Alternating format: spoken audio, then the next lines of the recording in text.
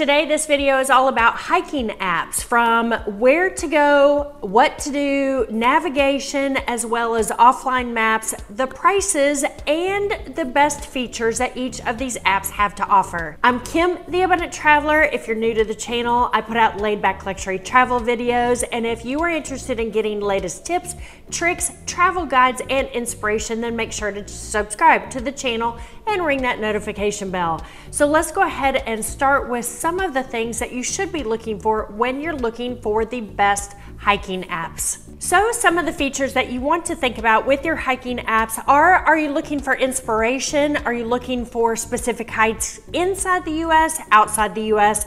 Are you looking for GPS and navigation? Or perhaps you're looking for GPS coordinates, which is extremely important if you're hiking long distances. Something else to think about is if you're interested in a crowdsourcing app or an app that is free or costs up to about $40 a year. Some of the pitfalls that you want to consider are the offline availability of the app, also the cost of the app, whether it's a monthly fee, free, or a yearly fee. Additionally, how much battery life is it going to be taking when you are using it, because some of these apps take up tons of battery life. So something I recommend is bringing a solar power charger for your phone, so you can have your phone for the entire trip for not only GPS and your trail, but also for wonderful photos and videos. Finally, how often do they update the app? It's extremely important to have the most updated version as well as the most updated trails, as things change all of the time. So let's go ahead and get started with our first app, which is a crowdsourced 100% free app. And this app is called the Hiking Project. One of the best features of this, it feels like a guidebook for trails across the United States and Canada, where it has the most information. You also get this great vibe from different people providing information about the different trails that they have taken, their opinions and thoughts. It works a little bit about like all trails, which we're going to talk about in just a minute, but this app is so unique with its large database, detailed trail descriptions, user contributions, offline functionality, as well as user-friendly interface. It has the exact location shown on the trail, and you can actually check in on the trail. One of the features I love the most is the gem feature, where you can actually point or put on the trail a point of interest that is something that all the other people on the trail should check out while they're hiking. Since I mentioned all trails, let's talk about this one next. It's a great app. There's an amazing free version, but if you want downloadable maps and offline functionality, extra functionality, then you will have to do the paid version, which is about $36 a year. What I love about this app, it provides easy, medium, and hard, and it's sort of a crowdsourced vibe. So you can go to a particular area, like if you're going to go hike Mont Blanc or around Mont Blanc, you can look for the easy hikes, the hard hikes, the really hard hikes, and there are lots of reviews and information on all trails about where to go and how to use it. One of the features that's important to look at, I would always go to alltrails.com on your computer first, read all of the information, and then use the app when you're gonna go on the hike. In addition to difficulty, this app allows you to search by elevation gain, length of hike, as well as reviews from other hikers. To me, this is the most user-friendly and best sort of average hiker, not hardcore app to use out there. I've used it in Rocky Mountain National Park. I've used it in Boulder. I've used it all over, well, typically in the US, but I love this app. It is great for the best, and I think the best reviews of any app that's available on the market.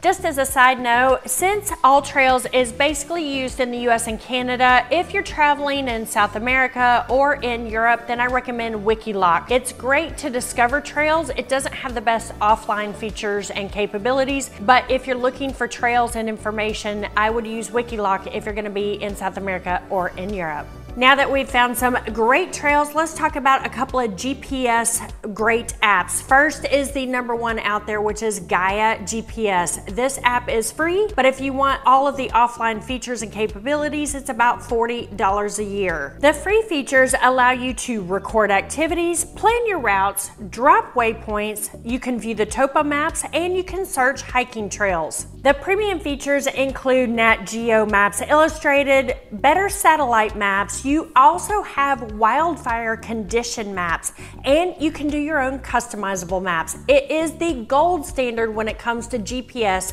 for hiking apps. The Gaia GPS will also record your speed, your elevation, it'll give you sunset, sunrise as well, and it will track your entire trip with exact coordinates. So if you're looking for one app to get, just one, then the Gaia GPS is the one I would get.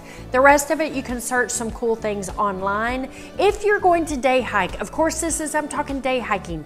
We're gonna get to some long haul from point to point hike apps in just a moment. One of my favorite apps to have while I'm on a hike is Seek by iNaturalist. That way I can check out all of the flora and fauna as well as insects while I'm on my hike.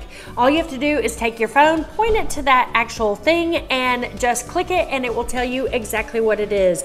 It also provides information. So for example, if I'm hiking in Texas, it will give me all the native flora and fauna for the state of Texas, which I might be able to see while I'm on a trail. If you're looking for through hikes or long hikes and the best information out there, then my recommendation for you is the Guthook guides. They have actually rebranded to be called FarOut guides, and they're no longer Guthook guides. Their database has maps for over 35,000 miles of trails throughout the US and Canada. So if you're looking to do the Pacific Crest Trail or the Appalachian Trail, then this is going to be the app for you. This app was actually developed by former thru hikers who understand the need for reliable offline information.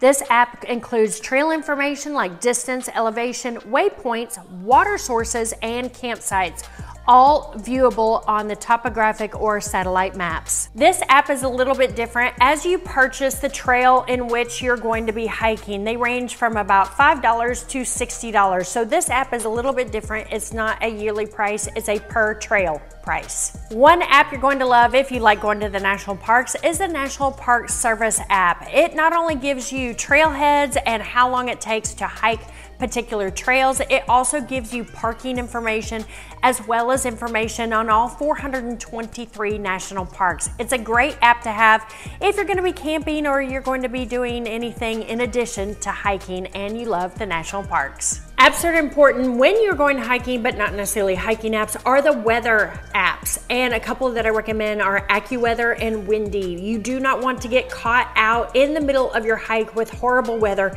and get stuck. So yes, you can use your apps on your phone, just a regular weather app, but I do recommend getting a higher quality weather app when you're going to be hiking, especially if you're going to be spending the night out there on the trail. If you love to day hike like I do, then go to the description below and download my free hiking day pack guide. It has everything that I use, including my favorite backpack and everything I put in my pack when I'm going to be day hiking.